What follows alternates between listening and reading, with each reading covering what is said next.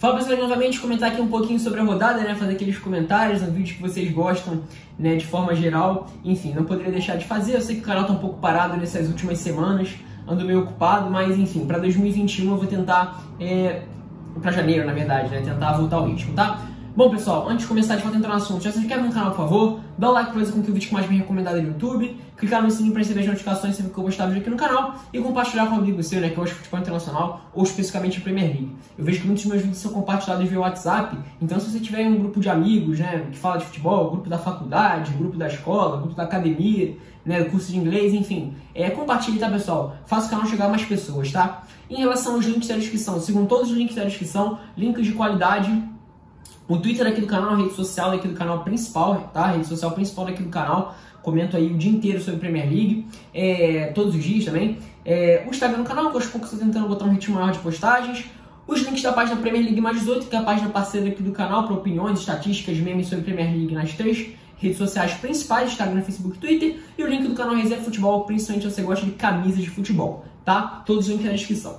Bom, vamos lá. Começando por Crystal Palace, Liverpool 7-0 da equipe do Klopp para cima da equipe do velho Roy Hodgson. Esse jogo foi um pouco curioso, porque foi assim, foi um primeiro tempo em que o Liverpool abriu o placar logo no início, né, até com o gol do Minamino, né, o gol do Minamino. É bom ver ele marcando, apesar de não ter feito uma grande partida como um todo. E do momento em que o Liverpool abre o placar até o momento em que o Liverpool faz o 2-0, o jogo é praticamente todo do Crystal Palace. O Crystal Palace vem se mostrando uma equipe nessa temporada mais capaz de ser perigoso com bola, e não necessariamente sendo aquele time que vai se fechar e tentar produzir a partir das aproximações pelo lado esquerdo. O time conseguiu imprimir um bom volume contra o Liverpool, né? E assim, principalmente ali, assim, sempre com as aproximações pelo lado esquerdo, mas isso vai sendo um movimento mais maduro. E por conta da chegada do Eze, isso até vai se amadurecer ainda mais, né? Porque o Zaha passa a ter um companheiro tecnicamente com qualidade para construir jogadas, não só o Van Aanholt, né?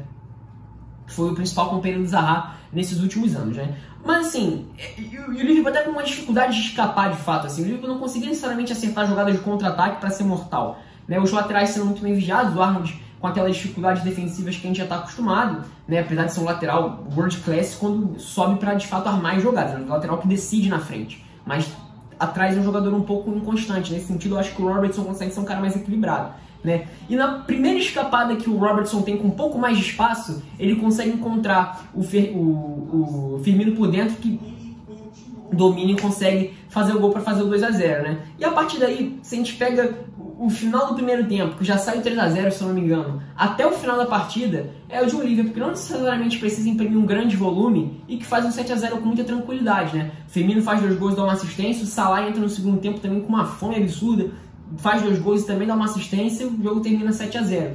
Não foi um jogo que o Liverpool imprimiu um volume necessariamente para criar 7-0, mas aquele negócio, assim, a melhor equipe do mundo enfrentava um time que no segundo tempo já estava bastante desanimado, né? Enfim, eu acho que o Palace não tem que seguir a cabeça, óbvio que um 7-0 é um negócio que dói, mas assim, mostrou que no primeiro tempo uma equipe que é capaz de competir no nível talvez um pouco maior do que a gente podia vislumbrar com o Roy Hodgson. E inclusive tem um vídeo falando sobre o Palace, né? O trabalho do Roy Hodgson é interessante, é um bom trabalho de forma geral, e eu acho que ele pode deixar assim, boas coisas para a próxima temporada, para o projeto do Palace de tentar ser um time mais jovem. Enfim, tem um vídeo na descrição falando sobre isso. Mas enfim, 7-0, não tem que discutir, um resultado absurdo para o melhor time do mundo, na minha opinião. Southampton e Manchester City, mais um jogo que dá para tirar uma lição interessante do Manchester City, que foi um jogo assim, não foi um jogo bom exatamente de se ver de forma geral, com aqueles jogos do Manchester City, o Manchester City amassa o adversário. Não foi nada disso, muito pelo contrário. Se a gente pega esse jogo do pós-pandemia, que foi um massacre do Manchester City, foi 1-0 para o Southampton, e se a gente pega esse jogo de agora, parece que assim, o cenário se inverteu. O Southampton foi muito mais um time de ter a posse de bola e tentar encontrar espaço, foi um time o City um pouco mais fechado, né? E principalmente a partir das escapadas, o City conseguia ser um time mais mortal nas escapadas, né? Tendo o De Bruyne sendo acionado ali nas costas dos volantes, o gol sai justamente dessa forma, com um passe um pouco mais longo, ele consegue ser acionado como um ponta pela direita para bater para dentro da área e encontrar o Sterling, que tem 146 participações em gol desde a chegada do Guardiola. Em 4 anos e meio, o Sterling participou de 146 gols com a camisa do Manchester City. É impressionante. O crescimento dele com o Guardiola, tem vídeo aí no canal falando sobre isso, Vídeo de 1 ano e meio atrás, vídeo antigo já, né? Enfim, eu acho que o mais interessante de se ver é justamente essa solidez defensiva, né? Agora, destaque para o Southampton, eu acho que o time foi muito bem nesse sentido de conseguir inverter as jogadas, aproveitando o corredor direito que o Sterling não voltava, né? Ora pro Walker Peters, ora pro Walcott, ora pro Walker Peters recebendo naquele lado, né? O Walker Peters, na minha opinião, é um dos principais jogadores de Southampton, um dos principais laterais direitos dessa temporada, né? E assim, eu acho que a construção ofensiva do Southampton foi muito interessante. Acho que o time talvez merecia ter saído com um gol, né? E o Manchester City, por outro lado, é um pouco controverso falar isso, que foi uma boa atuação do Southampton, mas o Manchester City, talvez se não fosse tão preciosista, poderia ter ampliado o placar no segundo tempo. Eu tenho essa impressão, né? Enfim, mas de forma geral, eu não acho que o Southampton, assim como o Palace, não tem que sair com a cabeça baixada não. Foi uma boa atuação, foi uma atuação grande do Southampton, né? E do lado do Manchester City, não é mais aquele time que domina os adversários os 90 minutos, mas é um time, eu acho que mais sólido. Acho que o Guardiola tá conseguindo equilibrar um pouco mais esse quesito de assim, jogar com 2 homens mais recuados no meio campo, De Bruyne mais livre para ocupar uma faixa de campo maior do que ele ocupava na temporada 17-18, por exemplo, né? Ele já vem experimentando essa formação desde a temporada passada, inclusive tem vídeo no canal falando sobre isso, né? Mas enfim, esse é um time um pouco mais pragmático, mas mais sólido, talvez mais competitivo, por mais que menos empolgante. Destaque também para a participação do Cancelo, né? Não só funcionando como mais homem por dentro, como meio campista pela esquerda, mas um cara para atacar a linha de fundo, muito talento, muita qualidade e muito preciso nas intervenções, né? Ele jogou praticamente como o único marcador por aquele lado, porque o Sterling não voltava, né? E ele foi bem em várias intervenções que ele teve que fazer, ou contra o Walcott ou contra o Kyle Walker-Peters. Foi muito bem, né? E do lado do Southampton tem a atuação do Vestergaard. Na minha opinião, o Vestergaard, por mais que, como eu falei, o City poderia ter ampliado para cá no segundo tempo, acho que o Vestergaard está fazendo uma ótima temporada. Na minha opinião, ele é um dos principais zagueiros da Premier League nessa temporada. Não só dominante defensivamente, mas um cara muito importante para ditar o ritmo com a posse de bola, com os passes longos. E foi essencial justamente para explorar em muitos momentos esse lado esquerdo frágil do Manchester City, com as bolas longas pro Walker Peters. Então não foi uma atuação horrível do Southampton não, tem que sair com a cabeça erguida, e o Manchester City se mostrando um time mais sólido defensivamente, como não foi nem de longe na temporada passada. Everton e Arsenal, 2-1 pro Everton, né? Everton que, ameaçado de entrar num período complicado com a ausência dos laterais, o James Rodrigues machucado também, e conseguiu uma sequência de 3 resultados contra 3 adversários complicados, né? E assim, é impressionante, por mais que não tenha sido exatamente um time legal de se ver, como foi nas primeiras rodadas do campeonato, definitivamente não é. É um time que é pragmático nesse momento e vive de bolas longas, o Calvert-Lewin ganhando bola atrás de bola de qualquer adversário que ele enfrente, né? O Richarlison conseguindo as jogadas de ponto para o lado esquerdo, né? Decidindo como decidiu no jogo contra o Leicester no meio de semana, né? Os laterais muito sólidos, né? Saiu de e Coleman, entraram Holgate e Godfrey, que são de fato zagueiros, né? O Holgate como lateral pela direita, ele jogou por ali em outros momentos, e Godfrey como lateral pela esquerda. Muito sólido, acho que são os principais destaques do Everton nessa última semana. São jogadores extremamente sólidos. O Godfrey até ameaçando ali uma jogada de contra-ataque, o Holgate decidindo no jogo contra o Leicester, então conseguindo algumas contribuições ofensivas, mas principalmente defensivas, né? Enfim, o Doucouré jogando muito bem também, né? O Alan saiu machucado no jogo do meio de semana, então o Doucouré está sendo um pouco mais exigido, né? O Sigurdsson jogando bem também, sendo um cara de poucos toques na bola, mas decisivo, principalmente nas bolas paradas, deu passe pro Mina, né? Enfim. E do lado do Arsenal, é complicado, é um viés de descida. O pouco que o Arsenal vem jogando nos últimos 2 meses, há um bom tempo, é impressionante, é realmente impressionante. Eu quero fazer um vídeo falando especificamente sobre o Arsenal, né? E no jogo de sábado, assim, a produção ofensiva foi praticamente nula, para ser bem sincero, né? Teve gol de pênalti, mas era basicamente um time que vivia de jogadas do lado esquerdo com os laterais, né? Principalmente o Tierney pelo lado esquerdo, para bater para dentro da área, né? Teve uma bola na trave do Davi Luiz, depois de um bom passe do William para dentro da área, mas assim, como um todo, foi um time que uma produção ofensiva muito pobre. É muito complicado, a situação do Arsenal está muito complicada mesmo. Realmente é impressionante o pouco futebol que o time apresenta há um bom tempo já, né? E eu, assim, vou ser bem sincero, eu esperava que o Arsenal fosse ser um daqueles trabalhos onde o técnico faria diferença nesses momentos. A Arteta vem encontrando algumas dificuldades, né? Enfim, né? Acho que isso vai ser mais específico para um vídeo. Newcastle e Fulham, não acompanhei esse jogo, então não posso falar, mas foi mais um jogo com um gol do Callum Wilson. Teve gol contra o Matt Rich também, enfim, né? Não vou comentar, não vou me estender porque eu não acompanhei, mas enfim, não tem muito para comentar sobre isso, tá, pessoal? Mas o Newcastle que é um time que pode render mais, mas que vira e mexe consegue alguns bons resultados. E o Fulham também, que é um time, uma situação complicada na tabela, deve brigar ali na segunda metade, mas com um trabalho que parecia estar num viés de subida nas últimas rodadas, né? Com o Scott Parker conseguindo uma nova formação, com o Ivan Cavaleiro jogando ali como falso 9, o Bob Reed jogando como ala, né? Um time ali no esquema de 5-4-1, enfim. Mas empatou com o Newcastle, né? Que é um adversário que geralmente é bem sólido defensivamente. Enfim, não vamos estender. Brighton e Sheffield, né? Novamente, né? Um jogo com as equipes que jogam na segunda metade da tabela. O Sheffield naquela situação complicadíssima, ainda sai à frente no placar no segundo tempo.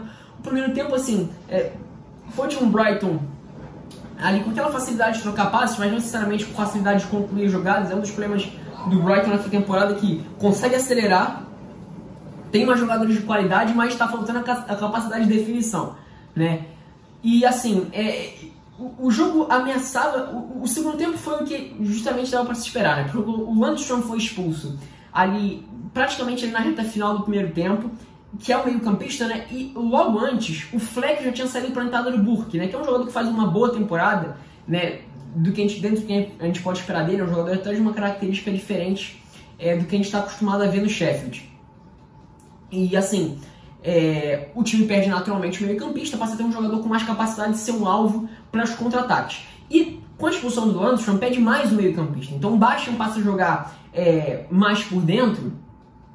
Dessa forma, do final do primeiro tempo até o segundo tempo inteiro, é o que a gente se esperava. Brighton com toda a posse de bola do mundo, o Sheffield se defendendo e buscando as escapadas de velocidade. Uma dessas escapadas sai o gol, até com o McGoldrick e o Burke invertendo nos papéis, né? O Burke escorando e o McGoldrick se projetando para o toque, para o Jadon Glogel entrando dentro da área para definir, né? O ala, né? Lateral pela direita, ex-Derby County, né? Fez uma temporada boa ano passado pelo Derby County, chegou para ser uma alternativa, vem jogando pouco, né? Até porque a situação do time é complicada. E o Brighton, assim, teve, como eu falei, toda a posse de bola do mundo, mas a produção ofensiva mesmo, só, assim, as chances claras só vieram nos últimos 6, 7, 8 minutos de partida, onde o time talvez até pudesse ter virado o jogo. Mas o Sheffield também teve uma chance de matar o jogo ainda no segundo tempo, né? Uma chance com o Burke, inclusive. Que, como eu falei, faz uma boa temporada, mas assim, tecnicamente é um jogador muito abaixo. Enfim, dois times que, o Sheffield principalmente, né, o pior time do campeonato em termos de resultado, por mais que as 10 primeiras rodadas não tenham sido ruins, eu ainda acredito na recuperação desse time, nesse período aí de virada do ano. Não é um time que joga mal, é um time que a gente já viu jogar bem. Tem um vídeo no meu canal falando sobre o que está acontecendo. De fato, as últimas rodadas foram de desempenho ruim, né, de forma geral, por mais que tenha apresentado bons momentos dentro de alguns jogos, né, o próprio jogo contra o United no meio de semana.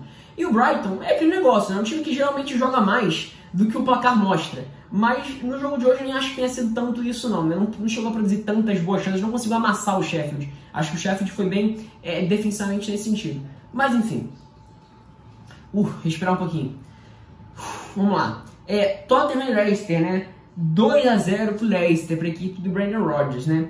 Esse é um dos jogos, pessoal, eu sei que é um pouco fácil falar agora, mas é um cenário esperado, porque assim, o Tottenham começa até imprimindo um bom volume, logo depois o Leicester passa a imprimir um volume, passa a conseguir incomodar o Tottenham passa a ter uma postura um pouco defensiva. Eu acho que um dos maiores méritos do Brendan Rodgers nesse início de temporada, e que dá para falar nesse jogo também, é a substituição dos laterais que foram tão úteis na temporada passada, nessa temporada agora. Por mais que o Castanheira tenha se machucado, e ele hoje voltou, né, mas assim, quase não foi sanado ofensivamente, por incrível que pareça, né? Mas assim, ele está conseguindo fazer bem essa função de explorar os homens de lado, utilizando as alternativas de elenco, né? Principalmente ao Brighton e o James Justin, especialmente o James Justin. Inclusive, tuitei sobre isso na sexta-feira quando eu estava assistindo o jogo contra o Brighton, né, a reprise. Enfim, e dessa forma, não com o James Justin, mas mais com o Brighton, o Leicester conseguia chegar, o Leicester conseguia dar a impressão de que incomodava o Tottenham. E outra coisa interessante, o James Justin, né? Se o James Justin na temporada 18-19 era o meia armador, né, o articulador para receber a bola no pé e a partir disso criar, com o Brendan Rodgers ele se transformou muito mais, e principalmente nesses jogos grandes, como um cara de poucos toques na bola para receber nas costas dos volantes e finalizar, correr, assim, fazer essas diagonais e tentar encontrar um companheiro mais desmarcado do que de fato um articulador, a cabeça pensante no meio campo do Leicester. Hoje em dia, o cara, assim, o Tielemans é muito mais esse cara do que ele. Eu acho que isso é muito interessante, né? E o gol até veio numa jogada de pênalti, num gol meio bobo, no pênalti bobo do Aurier, né, em cima do Fofana, que é outro jogador que faz uma ótima temporada, não só defensivamente, mas como cara para fazer essa saída de bola pelo lado direito. E vem o gol do Jamie Vardy, No segundo tempo, era de se esperar que o Tottenham crescesse, o Bale entra no lugar do Lo Celso. O Tottenham já vinha crescendo ali nos 5 minutos finais do segundo tempo. Já vinha conseguindo encaixar algumas jogadas um pouco melhores, né? O Lo Celso bem nas recuperações, o Son conseguindo ser mais acionado em velocidade, o Harry Kane ganhando algumas bolas e tentando segurar para fazer o pivô, esperando a aproximação dos jogadores. Achei o Ndombele um pouco apagado, faltou participar um pouco mais, né? Mas o Tottenham conseguiu crescer um pouco mais no segundo tempo, na reta final do primeiro tempo. No segundo tempo, foi o que a gente esperava, né? O Tottenham todo com a posse de bola, aquela dificuldade que a gente está acostumado, e ali em meados ali do segundo tempo, tem uma bola na área que o Albrighton lança. O Albrighton é um jogador curioso, né? Ele não faz necessariamente bons jogos como um todo, mas ele cresce em alguns momentos assim, precisos, importantíssimos pro Leicester. A passagem dele, desde a época do título, onde ele passa a ser um pouco menos utilizado, é muito assim, ele é decisivo em momentos pontuais dentro das partidas, e nessa temporada não é diferente. E ele que dá o passe, né, que se não me engano, o VAR acaba tentando dar uma cabeçada e o Alderweireld empurra para dentro do gol, né? E depois disso o jogo fica praticamente vencido. O Tottenham não consegue, assim, não consegue dar a impressão de que de fato incomodaria o Leicester, colocaria o Leicester contra as redes, nada disso, né? Foi só uma posse de bola que não se converteu em chances nenhumas, né? Aí entrou o Lucas também no momento do jogo, entrou o Inks, o Sissoko passou a jogar como lateral pela direita, né? Enfim, mas nada de muito interessante, nada mais que isso, né? Agora, para Manchester United e Leeds, um jogo maluco, completamente louco, né? Uma boa atuação do Manchester United no primeiro tempo, obviamente assim, enfrentando um adversário que tem bastante dificuldade defensiva. Eu até tuitei sobre isso, assim, o espaço que o meio-campo do Leeds tem é algo impressionante, como eu nunca antes vi, que eu não lembro de ver no futebol de alto nível. É um espaçamento absurdo. E o Manchester United já aproveitou disso, né? Primeiro com aquela movimentação caótica dos homens de frente, né? O Bruno Fernandes também se movimentando um pouco mais atrás, o Martial se aproximando para receber, né? E o McTominay aproveitando justamente esse espaço que ele tinha para definir, para finalizar. Na chegada, o McTominay faz muito bem essa chegada na área, é um cara de imposição física, um cara que tem umas boas corridas, ele é até relativamente veloz para correr essas corridas verticais quando tem campo, e ele acaba conseguindo fazer logo nos primeiros 6 minutos 2 gols, né? E depois o jogo ficou um pouco condicionado, né? O United consegue preencher muito bem essa faixa do meio campo para anular a saída do Leeds. O Leeds passa a ter muita dificuldade, né? Em alguns momentos até aí vem o terceiro gol, que é um gol do Bruno Fernandes. Se eu não me engano, no primeiro tempo termina 4-0, né? Os dois outros gols só vêm no segundo tempo, né? Mas assim, o primeiro tempo termina 4-0, né?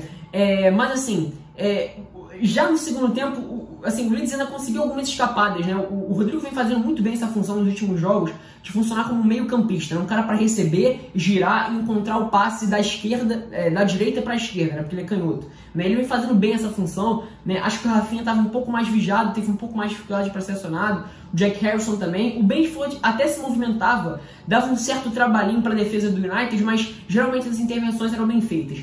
No segundo tempo, o jogo vira um Ai Jesus louco, vira um jogo completamente aberto, Acho que o Leeds saiu com 2-0, né? Um gol do Cooper de cabeça ainda no primeiro tempo, né?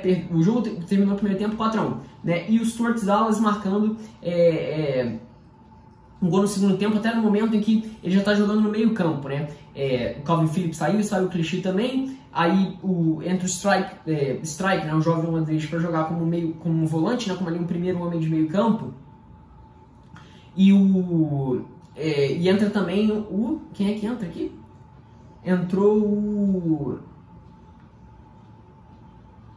Quem é que entrou, gente? Entrou o Shackleton, então o Jack Shackleton. Então o Shackleton passa a jogar como lateral pela direita, o Strike passa a jogar como meio campista, o Stuart Dallas passa a jogar um pouco mais à frente, né? E ele faz uma boa temporada também, um jogador dos mais versáteis que eu lembro nos últimos tempos. E o Leeds passa a conseguir encontrar algumas jogadas. Acho que assim, esse jogo poderia ter sido uns 12-5, né? Porque a quantidade de chances que o Manchester United teve na segunda partida também foi impressionante, né? De novo, o time continua aberto, mesmo com a saída do Calvin Phillips jogando sozinho ali por dentro e com a saída do Matheus Clichy também. E assim, eu acho que assim, foi uma partida que dá para empolgar o torcedor do United. Talvez o primeiro tempo dê para empolgar, mas foi um time que permitiria isso. É um time que permitia isso. O Leeds permite esses jogos, né? Se você consegue fazer um volume ali nessa saída de bola e fazer essas recuperações naquela faixa intermediária de campo, a quantidade de espaço que você vai ter para acelerar jogadas se você subir a marcação com o maior número de jogadores. A quantidade de jogadores que você vai ter ocupando uma faixa perigosa para o adversário vai ser muito grande. E o United conseguiu fazer isso bem, né? Então, de fato, a estratégia foi muito bem montada para um adversário que, de fato, oferece esse tipo de cenário. Mas eu acho que tem que tomar um pouco de cuidado ainda, né? Eu não acho que o Leeds seja um pouco de parâmetro em termos de resistência defensiva, não. Mas enfim, o segundo tempo foi um jogo meio aberto, né? Teve o gol do Daniel James, é bom ver ele marcando, né? Até tomou algumas decisões erradas no segundo tempo, mas pelo menos marcou o gol em alguma das 4 ou 5 oportunidades que ele teve. Enfim. E por último, o West Bromwich Aston Villa 3-0, mais uma vitória do Aston Villa, importante, uma das melhores campanhas da Premier League. Não cheguei a assistir esse jogo, mas o Big Sam, né, que entra aí, né, no comando do West Bromwich depois da saída do Slaven Bilic, começa aí com o pé esquerdo no The Hot Ones. Enfim, né, óbvio que eu ainda vou acompanhar esses jogos durante a semana, não vou deixar de acompanhar. Devo twittar ainda qualquer coisa que eu achar interessante em relação a eles, como eu falei aqui, tá? Bom, pessoal, sinta-se livre para concordar, colocar sua opinião aí embaixo nos comentários, né? Óbvio, com muita educação, né? Enfim, é isso, espero que tenham gostado.